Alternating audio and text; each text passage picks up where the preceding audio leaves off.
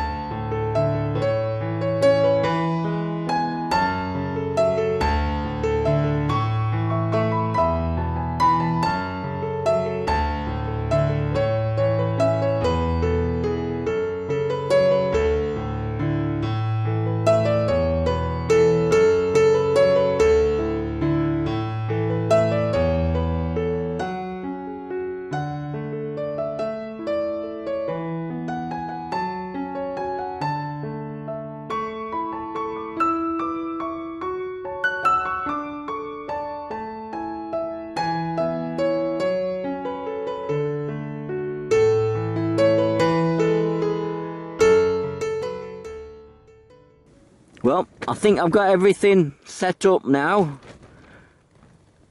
This is when you think, perhaps that dehydrated food weren't so bad at all. Just pour some water in. Now, this will be more fun. I'll try and show you what we've got. That's the oven, which I think we've seen before. The little cupcakes, all for doing the Yorkshire puddings in. the tray underneath will be for the joint of beef. Obviously, that'll close up, and that's the lid there that goes to the top. It's run off the whisper light. Got a joint of beef there, couple of tatties, which I'm hoping to part boil, and then there'll be roast potatoes. There's some veg there that'll just get boiled. I've got to make the Yorkshire pud. I've got some, that'll be a next job. What did I make? I've got some powdered egg, plain flour and milk. I've tried it at home and it worked. So I brought exactly the same ingredients. I bought proper milk because that's what I used at home. It might have worked with powdered milk, but I didn't want to risk it. So I've got a little gas stove set up there. That'll do the potatoes, the veg, stuffed gravy. That'll do that lot. So I've got a bit of preparation to do, and then we'll make a start. And it most likely will have gone dark then, so it ain't going to be easy to film. Obviously, we've got a bottle of wine and a proper glass. Do things in style. Do things in style. It's not going to be easy to film. This is my little Sony. And it's RX100. It's great in low light, but the it's not very wide. You don't get a lot in. My GoPro's useless in the dark, but you can get plenty in. So I might just have to film bits of it in here best I can. We'll see how that goes. But I'll come back to you in a bit when I've got all my preparation done. I think we might open that bottle of wine now. I think this is going to be quite stressful.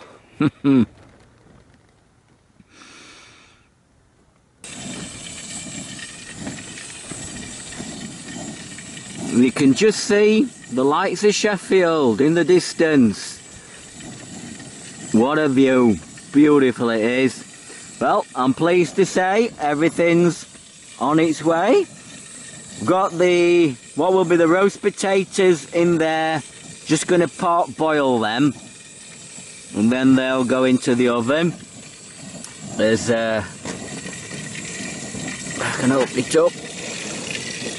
You can probably just see that.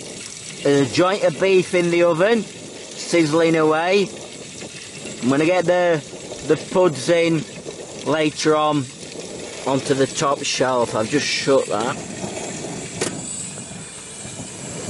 That's Yorkshire pudding mix. I've got that all mixed. So once those potatoes are part boiled, I think I'll get them round the joint, and they can be getting on the way. We've made a start with the wine. That's sort of good news. But yeah, what a place to cook a Sunday lunch. Gonna get the potatoes round the joint now. As you can see, I've borrowed one of my wife's gardening gloves. Safety first. So hopefully, well, that looks nice. I'm gonna get these around the joint.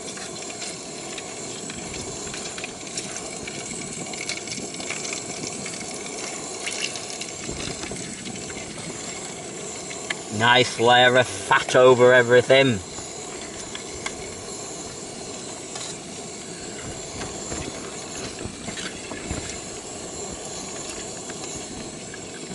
Obviously, if you've brought your dehydrated meal, I dare say you'll be eating it now. I'm just going to have to wait a bit longer. So that's the roasties in. Just get them well basted, I think, in fat.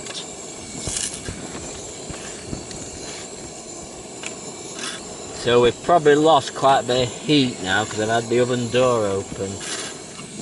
Anyway, no problem. We'll get the heat back up.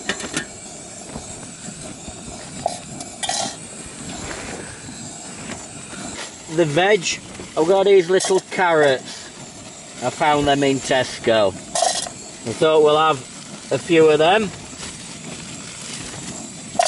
So I'm going to get the carrots, some water, get the carrots on.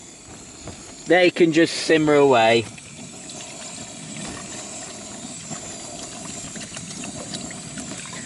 And then it's like with any meal, it's not that difficult, it's timing. So I've got to time it, so get the carrots going,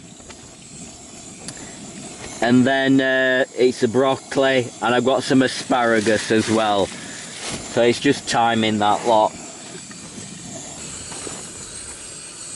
You can see why I like this this tent. 35 years old. But look at that for a porch. You don't get that in a modern tent. I love my Sulu.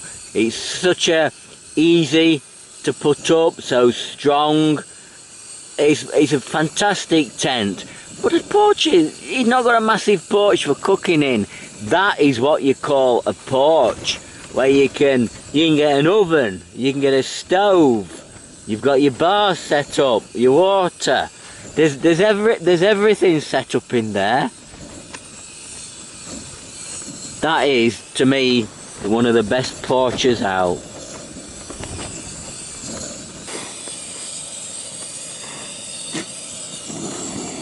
Well, it's looking nice. And just keep turning the potatoes and sort of baste them in fat and browns them a bit. I have turned the meat over as well. Well, that is looking nice.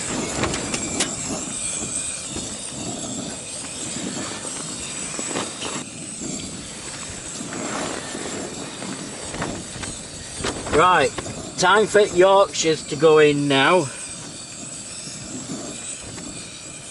I've got the...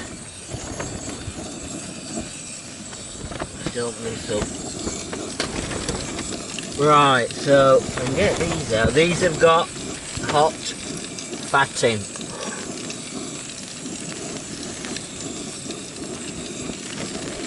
Ooh.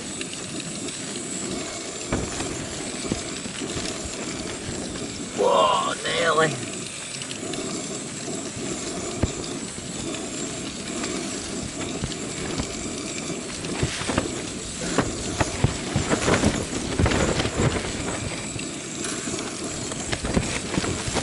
So the Yorkshire pudding mix can now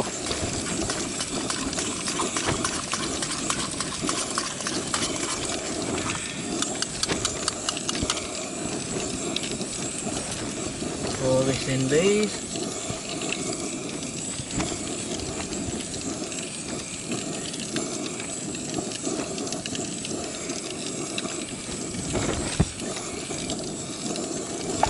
So I've just got to get them back in the oven.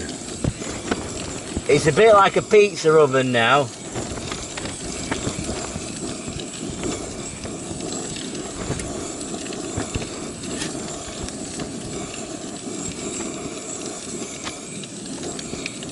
I have had a few disasters, but I'm not going to show you them.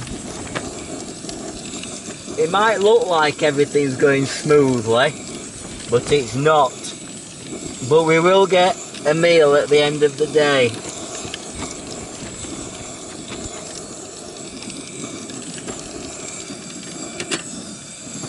Oh dear, it isn't half stressful.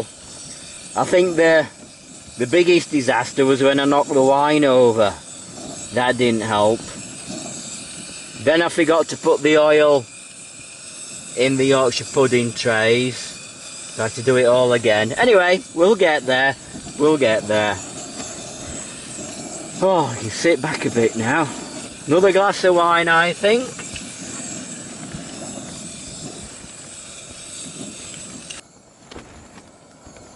While we're waiting for Yorkshires to rise, just had a look out the tent door and the moon's coming up. Don't know if it's a full moon or what. I haven't got a decent camera to photograph it with, but it's not bad that, looking out your tent door, city of Sheffield, and the moon on its way up. And the smell of Yorkshire pudding and roast beef. Beautiful. Right, going to start serving now. So, try and carve this lot up.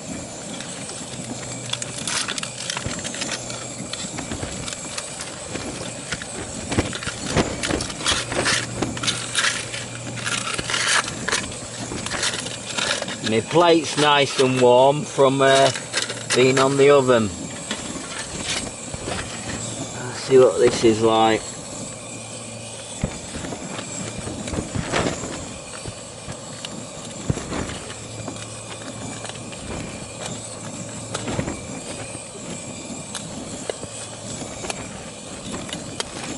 Oh, it's looking nice.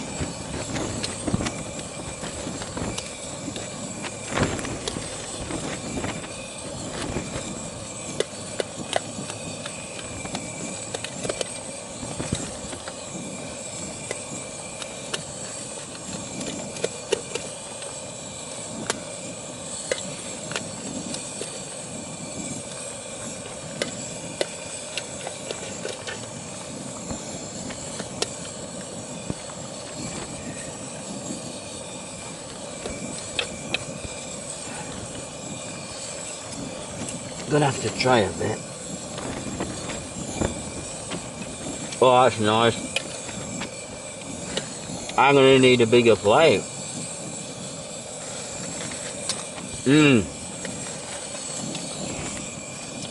So I'm gonna strain the veg now. I've gotta do the gravy.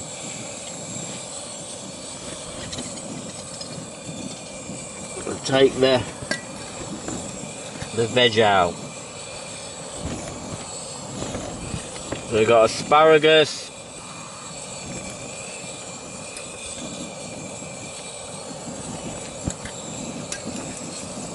these are my little carrots, oh, a bit more broccoli. So that's going to be my gravy. So that's it about ready. There was a slight interlude there. I lost the gravy. I'd gone and put it out and not realised it.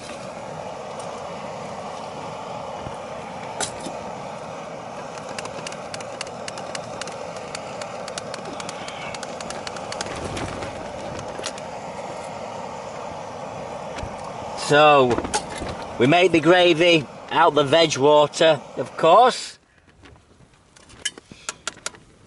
And there we are.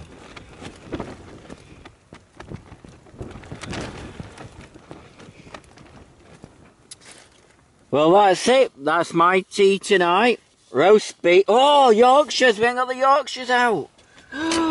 Dear me. They should have gone out earlier. Oh, they haven't come up too well. But they are Yorkshire pudding. So that's what this camp was about. Roast beef, Yorkshire pudding, roast potatoes and veg and gravy in a tent. Beautiful. Gonna enjoy this.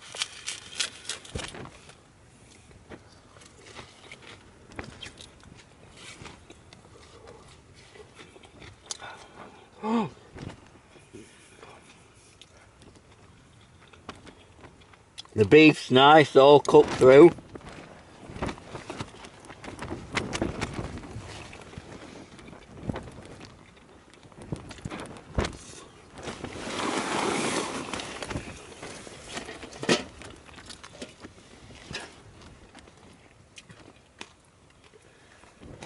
Roast potatoes are good.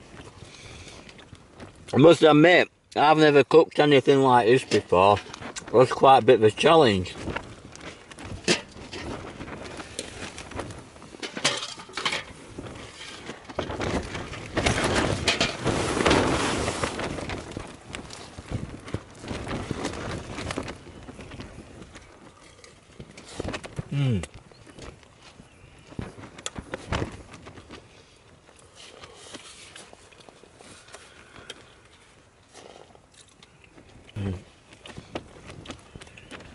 Broccoli's nice, that's all done. Oh yeah, that's done.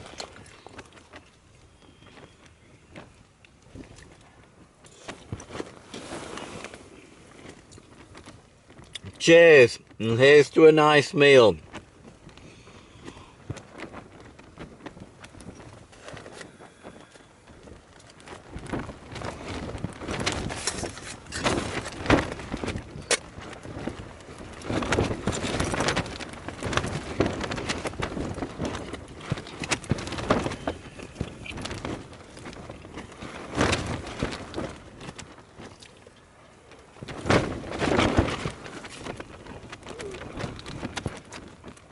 So, I think I'll finish this off. This is going to keep me going through the night.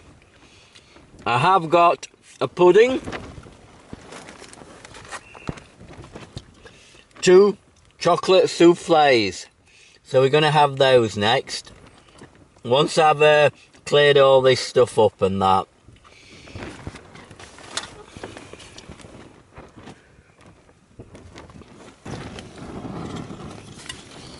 Lighting a whisper light in a tent is not advised.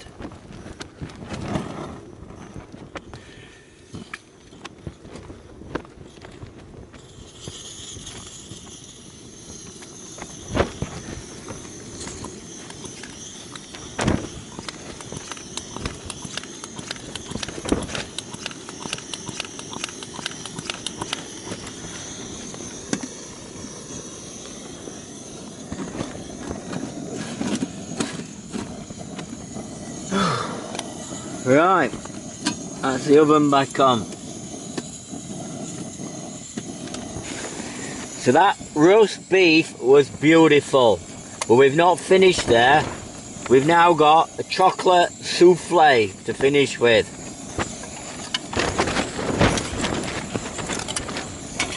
It says just put in the oven 12 minutes and heat it up. We'll see how it goes. I'm quite looking forward to it. I've actually got 2 of them, so I was only going to have one, but if you've got the oven on, you might as well put them both in.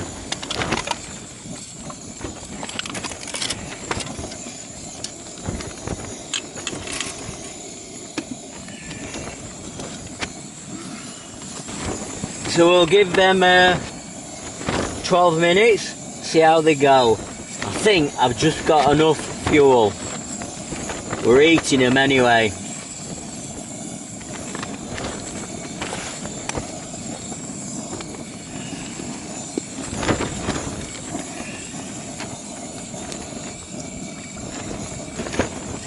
But that roast beef was, oh, it was so nice. The roast potatoes were beautiful. That will fill me up, that. This is just an extra. I'm working on the principle that if you bring a little glass, the wine will last longer. Once you put it in them big things, well, the bottle's gone. So I purposely brought this little glass. Well, I think they are done. Oh my god, should they look like that? Chocolate, oh, souffle. Well, they look nice.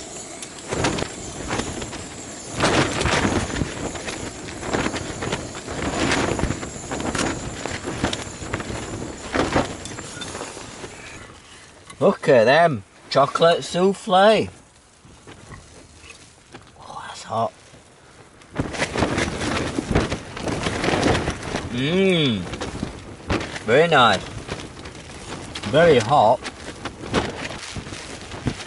You can hear how noisy the tent is. I suppose I haven't used it in bad weather for 30 years, so yeah, you forget how noisy a tent can be.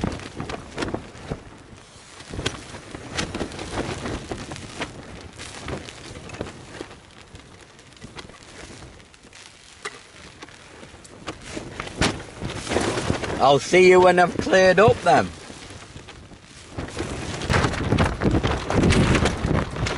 Well, I think we can say that meal was successful. Nice roast beef dinner and a nice pudding to finish with. I've had a cup of coffee to wash it all down with, and yeah, I think that's going to last me the night. As you can hear, the wind's got real blustery. I think we're forecast about 40 miles an hour. I am in a bit of a dip, so I am sheltered, and this is an old tent. It does not make some racket, I must admit, but hopefully it'll be okay. It was awkward to guy out and that. It's not my best pitch, but should be okay. So I suppose the biggest thing on the news, I'm afraid, has been COVID and how it's going to affect us all. I know it's going to affect the wild camping, because on Thursday, if we're in a lockdown, we ain't really allowed out. So all your camping videos will be coming from the garden. That's the way it's going to be for the next month, or possibly longer, who knows. I have got a couple of ideas. Obviously anticipate this. I was going to do like a review of my sort of winter camping gear as winter was coming up. I'd actually picked a spot out, probably about a quarter of a mile from here, in a little quarry. Nice daytime video, but looks like that'll be coming from the garden. But it should be interesting. A lot of my gear hasn't changed over the last, I don't know, 5 or 10 years. I mean, yeah, as you can see from this tent. I think I did a similar video about 5 years ago, and I've sort of improved some bits, and some new bits of gear have come in, but not an awful lot has changed, because it is expensive. This sleeping bag is a Rabblanarka. I've had it 10 years. Yeah, I could upgrade, but the cost of them is so much. I think I'll stay with this and put up with a little bit extra weight. But yeah, so that's a possibility, doing a video on my gear, a review sort of my camping gear for winter. And then the other one I thought of doing, which will come from the pub, this, so it's an opportunity to sit in the pub, was how do I make a YouTube video? Now, everybody has their own methods and techniques. I see a lot of people on the mobile phone, they film it, they edit it. I could not do that.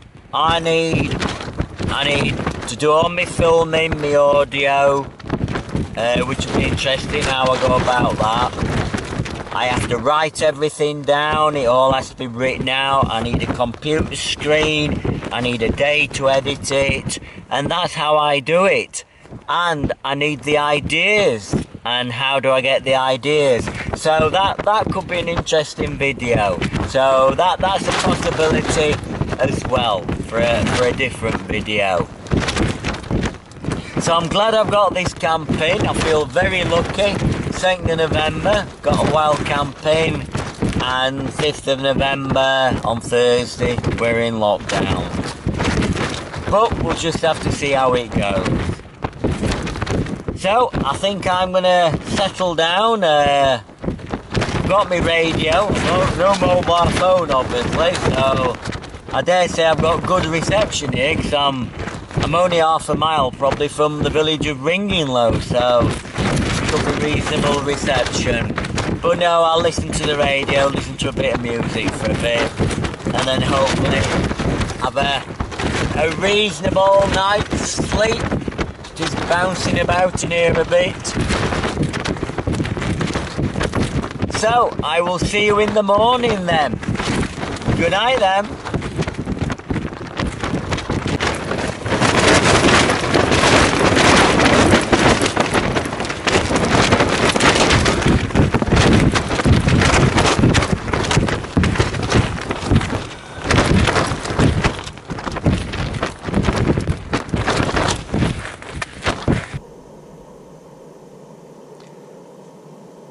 Good morning there.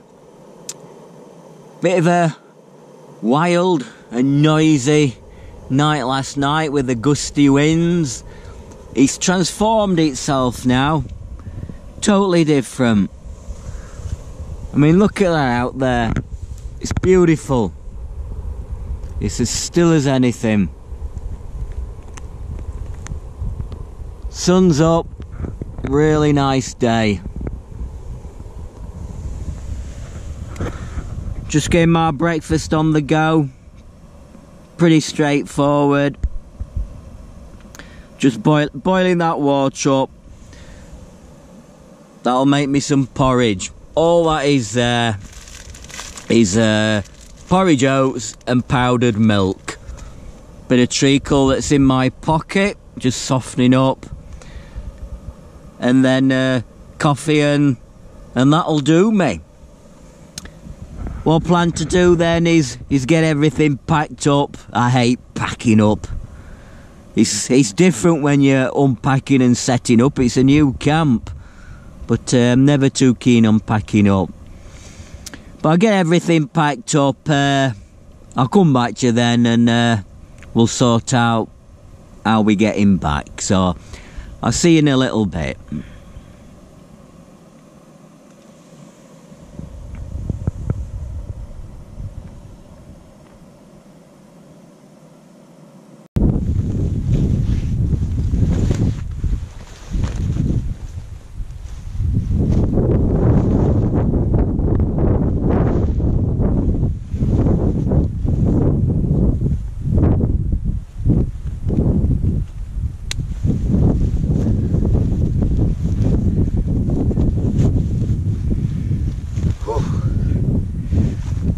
That's everything packed up now. The sun is out. It's a beautiful morning. Everything's feeling good. It's surprising how stuffing a winter sleeping bag into a stuff sack soon warms you up in the morning. By the time I got everything packed up, I was boiling. But yep, that's everything packed up. Check the site. It's basically how I found it. So I'm going to head back a different way. Only got to cut across here about 400 yards on a path.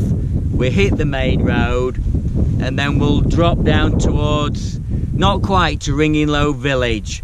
There's the Peak District boundary stone down there. I'll have a last word with you at that boundary stone. So I'll see you down there.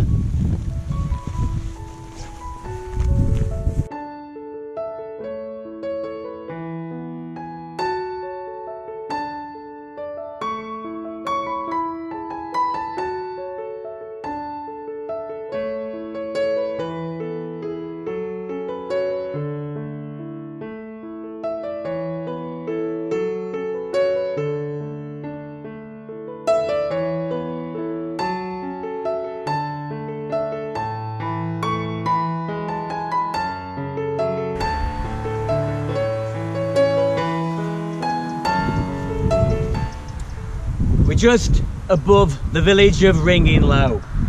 This is the Peak National Park boundary stone. As you can see, well, that is a millstone. That's what the area was famous for, the Peak District. They used to grind these on site and then bring them into the grinding mills where they were used in the cutlery industry for sharpening up knives.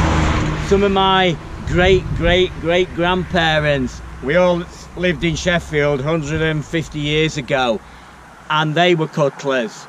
I'm afraid you didn't live long because you got the dust in your lungs.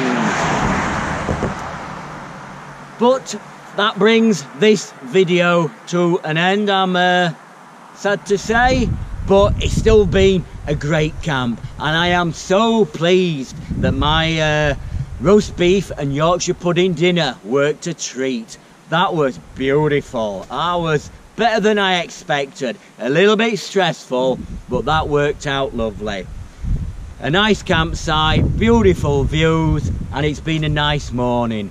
What more could you ask for? Like I said, lockdown. It's on Thursday the 5th of November, 2 days time now. So that might bring wild camping to a halt for a month or possibly longer. We'll just have to see. I have got some good ideas, as I mentioned in the tent, for some videos I can do in the garden, in the pub shed. Be something a little bit different, but I can still produce videos and keep you entertained. And they might be interesting videos. I have got quite a few ideas which I've sort of been saving up for winter or a situation like this. Well, I've not got far to go. I've probably about half an hour walk home, and then it's just a matter of sorting my gear out. I like to spend a bit of time getting my tent dry. That is possibly why it has lasted 35 years. But it pays dividends to dry everything out, clean all your gear and put it away ready for the next camp. So I think that covers everything. Wait for the cars to go. So look after yourselves. I'll see you soon, and let's get through this awkward time and get things back to normal. See you soon. Bye then.